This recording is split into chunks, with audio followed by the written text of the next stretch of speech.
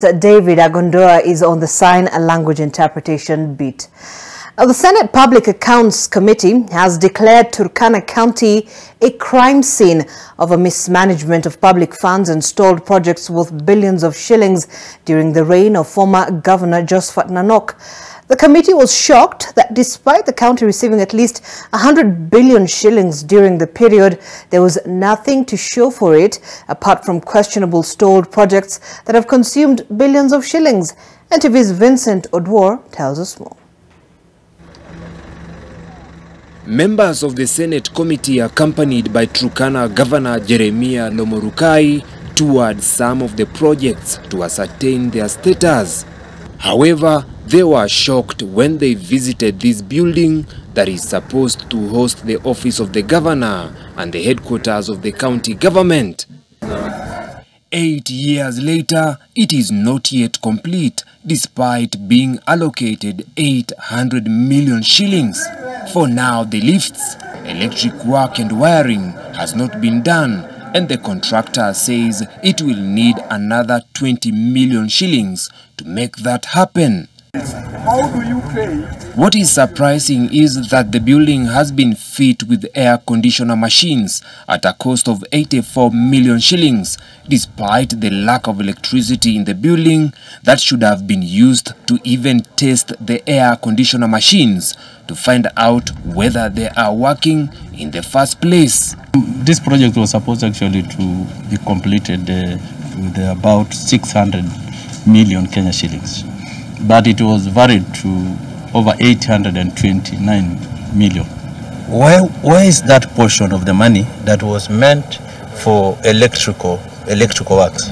The current governor is now forced to operate in a dilapidated office block that is also housing the county offices, which is a big mismatch with the 100 billion shillings the county has received for the last 10 years. That is not all. This building was supposed to be the official residence of the governor, but it has stalled after consuming 206 million shillings for the construction of the foundation and the ground floor. And now the county has been informed that it will need to cough out another 90 million shillings to complete the project. Despite the project consuming more than 200 million shillings, already the building has developed cracks. The committee believes these projects were being used to siphon public funds. The state of financial mismanagement that we have seen in Turkana over the last 10 years, I think we could reach the conclusion that this is a crime scene. How can it be that after 10 years, 100 billion shillings later, we are just talking of offices for the big men, houses for the big men? We are not talking about the solutions that we have delivered for the people of Turkana. Other stalled projects worth billions of shillings include the official residence of the Speaker of the County Assembly and part of the County Assembly's chambers. Now the County Governor Lomorukai has been left to carry the baggage of completing the questionable stalled projects of his predecessor. If you go around this county and try even to get the value for money that was meant for irrigation schemes in this county, you can't.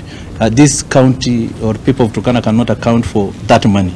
There is no serious project except a few that were maybe done by NIB during those past days.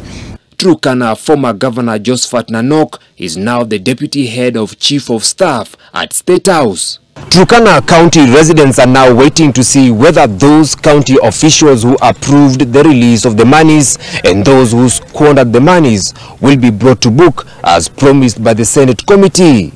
Vincent Odwar, NTV in Lodwar, Turkana County. Well, meanwhile, President William Ruto says